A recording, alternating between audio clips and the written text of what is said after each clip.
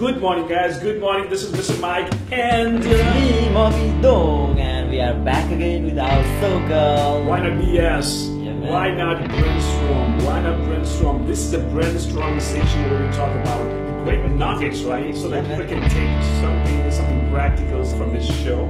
So it seems like they want to make a brainstorm on their own mind also. Exactly. And they can make actually a difference in the work in a life, whatever we talk about, right? But we don't necessarily call it universal or something like that.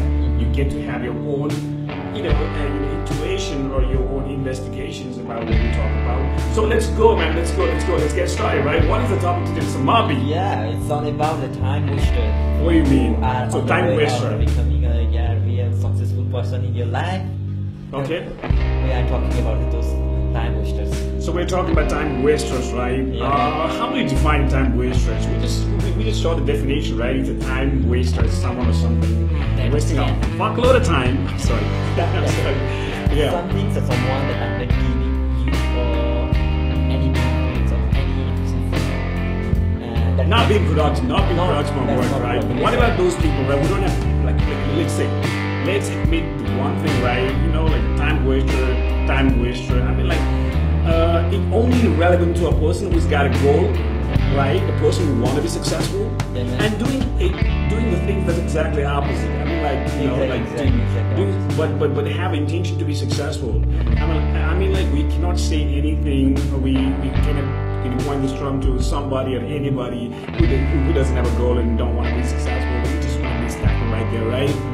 But a person who wants to do something and who wants to be successful, but whatever he's doing is not productive, is what we call time waster. Is it?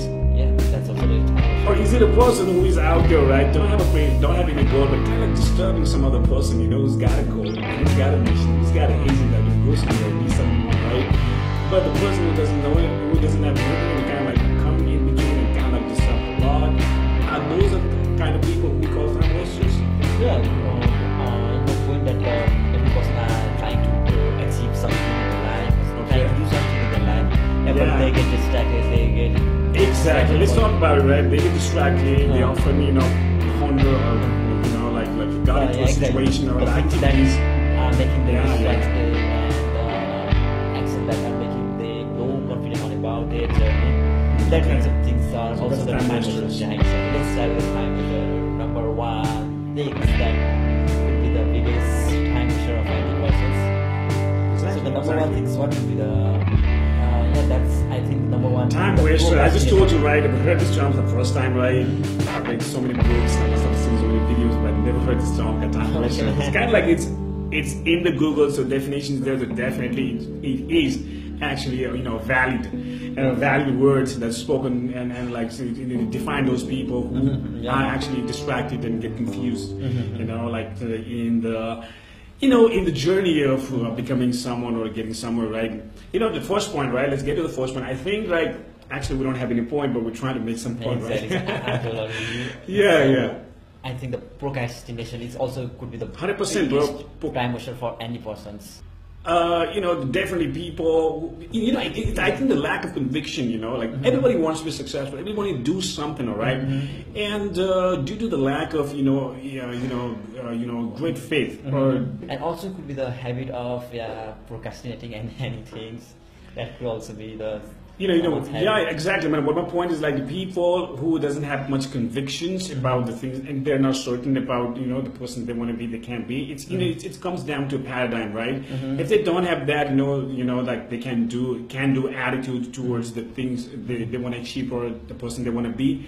I mean, then the procrastination will attack them, and they will be procrastinating a lot because they know whatever I try to do to become successful, whatever I try to achieve, it's all not going to work out. It's not going to work. That's the kind of doubt they will have in their mind. So, rather than me, getting into this kind of freaking, the painful activities, why would I want to do this? No, I would just love to procrastinate. There's already so many things out there I can do, right? Like being in a mundane situation, like smoking, drinking. I mean, people actually do procrastinate, I think, because, their purpose is either not big enough, juicy enough, or they don't really believe, that they can achieve that, they can make that happen. And I would say the doubt, and a lack of conviction, and not having, faith in their ability actually lead people to be, procrastinating on the things they, want to do, right?